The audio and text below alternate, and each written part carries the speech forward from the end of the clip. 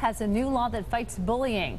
Today it was ceremonially signed into law, and a Sycamore Township couple was there to see it happen. Their daughter killed herself after being bullied. 9 News reporter Tony Moronis is in Columbus with the impact the law might have on other kids. Ohio Governor John Kasich held a ceremonial signing for an anti-bullying act today. It was named for a Cincinnati teen who took her own life. I'm thrilled because of what our great state reps have done here. Jessica Logan's parents watched as Governor John Kasich signed the act that requires schools to update their harassment and intimidation policies to include electronics such as phones and computers to help prevent bullying. The governor said, though, the responsibility begins at home.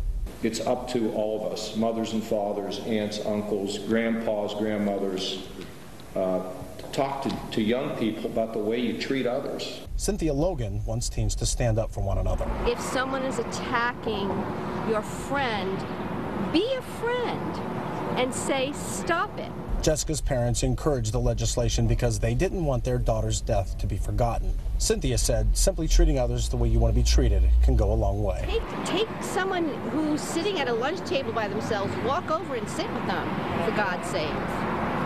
Include people, stop excluding people. Cynthia was able to participate by dotting an I on the document during the signing. She said she and her husband were both grateful for meeting with the governor.